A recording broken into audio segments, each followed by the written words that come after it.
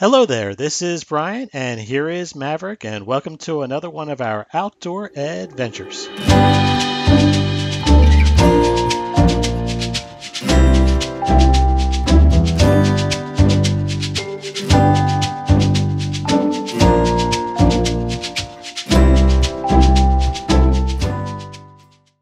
In today's outdoor adventures, we'll be hiking a section of the Delaware River Canal Path located in southeast Pennsylvania, starting from New Hope, Pennsylvania to Center Bridge, and then returning southbound from Stockton to Lambertville on the New Jersey side. So without any further ado, let's get hiking.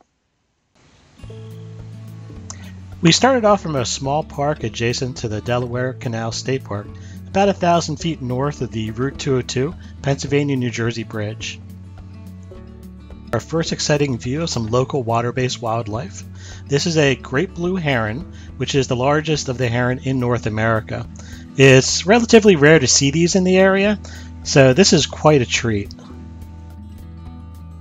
Coming up next are a pair of mallard ducks. We have a number of different types of ducks in PA, and while these are relatively common, these little guys always bring a smile when seen. While this canal is no longer used as a means of transportation today, it still brings many visitors who enjoy walking the towpath used by mules, donkeys, and horses in the past down this scenic passageway. The 60-mile route brings up a variety of water-based life, as well as picturesque buildings maintained from yesteryear, like this one that's going to come up on the left. This is actually one of my favorite houses that we've seen on here. This area is very artistic, and you often see some pretty cool examples of creativity all up and down, such as this guy right here. Hope he wasn't too scared at that.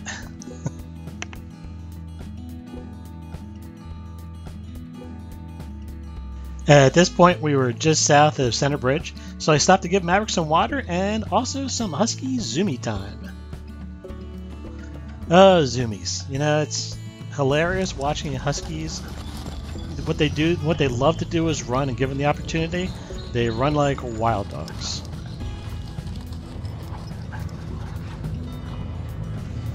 And in the background here, you can also see another very picturesque house. Definitely, I mean, just walking up and down here, seeing the views of the wildlife and these beautiful old and new houses really just inspires you.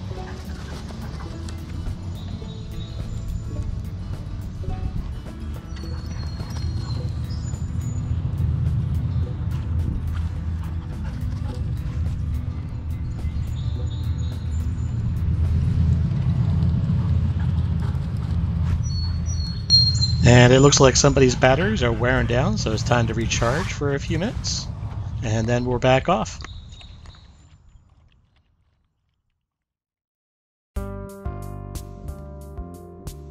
Center Bridge, Pennsylvania and Stockton, New Jersey are connected by a small 2-lane metal mesh bridge that provides some really great views of the Delaware.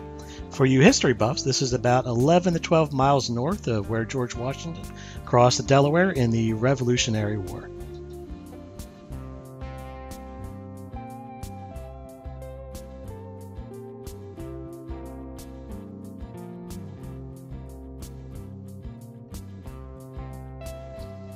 Now this river is usually a little bit more clear than what it is now, but we had just had several days of some heavy rain, which really filled up this river more so than usual, as well as bringing in sediment to it as well.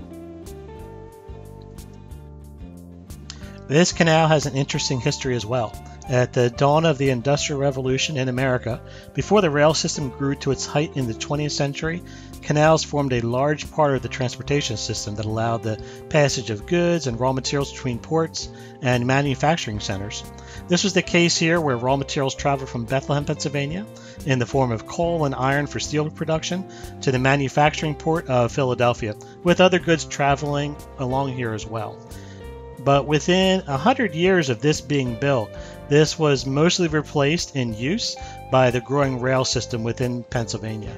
And as a result, these relatively small towns never really grew very big as compared to their counterparts along the rail system that would follow a century later.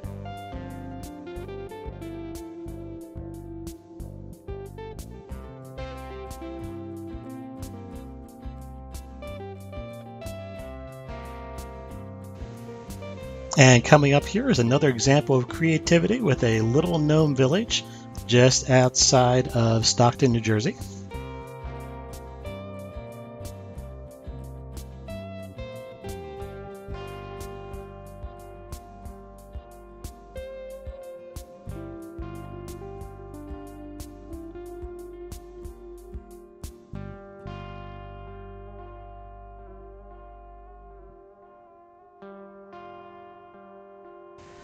About midway through the Lambertville, New Jersey, we came across this old 1950s refrigerator, now converted to a mini outdoor public library of sorts.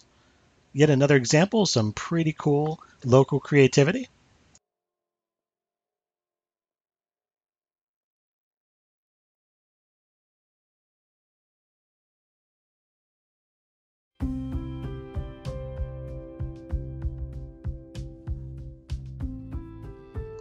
Speaking earlier of railways, just up ahead is an older milling facility.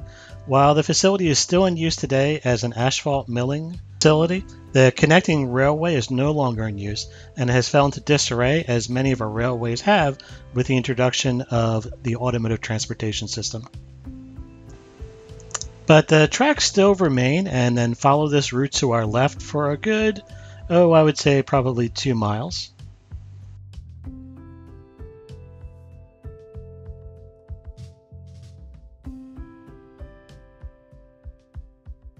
Water level is maintained by a series of interconnected locks and spillways. While many of the locks are no longer in use, most of the spillways have been mostly maintained, which we'll see coming up here later on.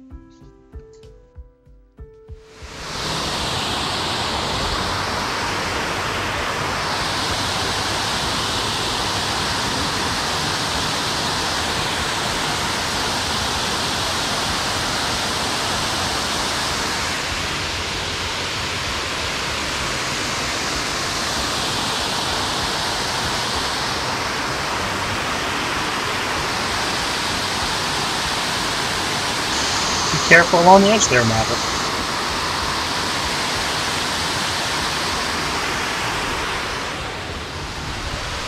Okay.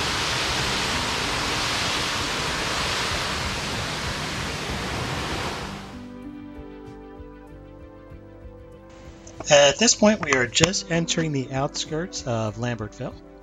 And up ahead is the Lambertville Lock Bridge with lots of little bike locks and other unique locks attached to it.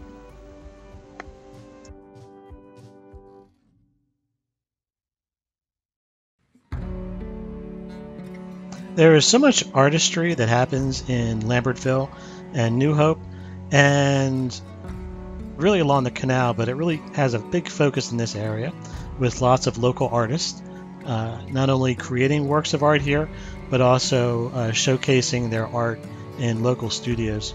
If you ever get a chance, I definitely recommend visiting here. It's a great day trip on a wonderful sunny day. There's also beautiful places to eat and just amazing views all around. There is a look over there at New Hope. Another great activity area is a local Bucks County Playhouse, and we often stop here if we take a hike at this Starbucks.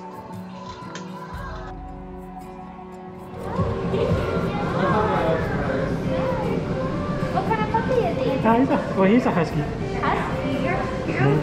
I love you. Yeah. Strawberry caramel crunch frappuccino. Thank you so much. Thank you. Please enjoy. Thank you. All right. Oh, I know you like this. I know. I know.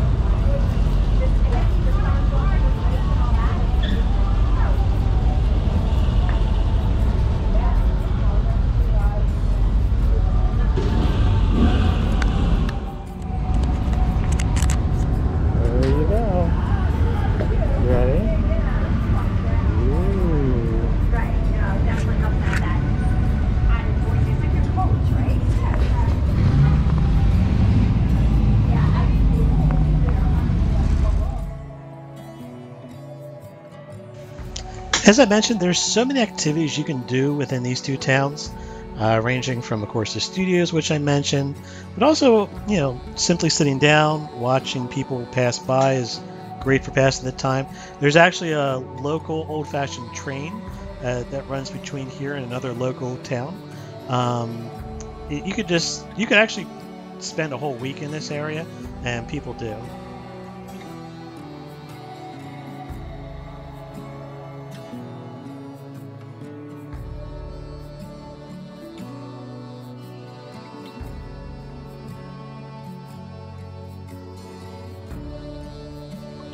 So at this point, we are leaving New Hope and heading back to our starting spot, just north of the Route 202. Up ahead here, just at the outskirts of New Hope, is one of my favorite little houses. It's just something warm and comforting about this old-fashioned looking house, and it's so artistic. Now, as I've mentioned, we've hiked this many times. In fact, we've actually hiked almost the entirety of the Delaware Canal Path. Some shorter journeys like this, other ones longer, ranging over 20 miles. So it's, again, a definite recommended if you're in the area. You can do a loop for just 7 miles or even just little bits up and down. Hope you enjoyed this video. And if you did, smashing that like button on the bottom there would really help me out. And you could also subscribe. I'll be releasing future content as well down the road. Good boy. All right, sit down.